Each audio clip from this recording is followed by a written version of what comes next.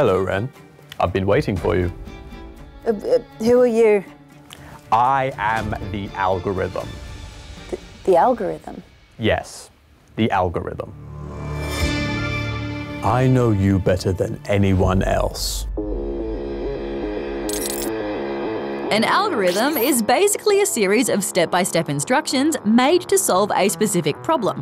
Like a recipe, the rules of a board game, even the steps you follow to brush your teeth. Yep, they're everywhere, including online. Search engines, streaming services, social media platforms, they all use algorithms that determine what stuff pops up when you're online. By tracking your online behaviors, finding patterns, and comparing you to people with similar habits, they try to predict what you'll click on next. Your entire online world is my creation, Ren. Right down to the ads you see. Even the ads? Yes. Every tap, every pause, every scroll, every move you make online, I am right there watching, learning. About who? You. Yeah, it's no coincidence that your For You page is full of stuff you like, or that your homepage feels homey and personalized. The idea is to hold your attention for as long as humanly possible. Huh? Exactly. Yeah, your attention is valuable, and tons of companies want it. If a search engine feels helpful, you'll most likely use it again. If a streaming service keeps you watching, you'll keep paying for the subscription.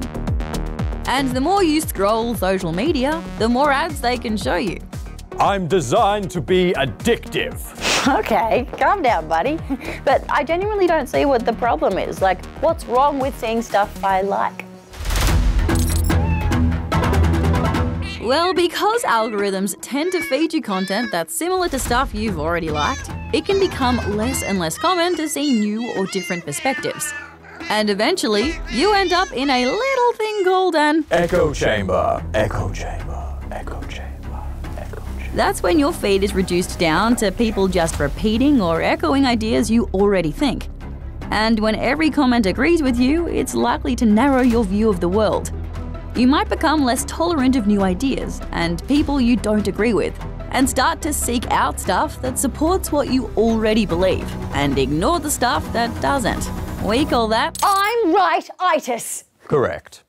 Wait, actually? No. Confirmation bias. Many are worried that the people who control algorithms could use this power to sway elections or push society towards extreme views.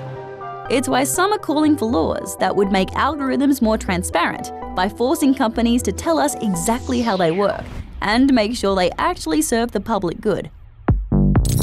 In the meantime, there are some things you can do to take control of your algorithm, like following new creators and going out of your way to watch stuff your feed might not be feeding you. And remember, the algorithm can only influence you if you let it, so step away, take a screen break. So I guess I kind of hold the power then, hey? Wait, what? No, wait, please, no, stop!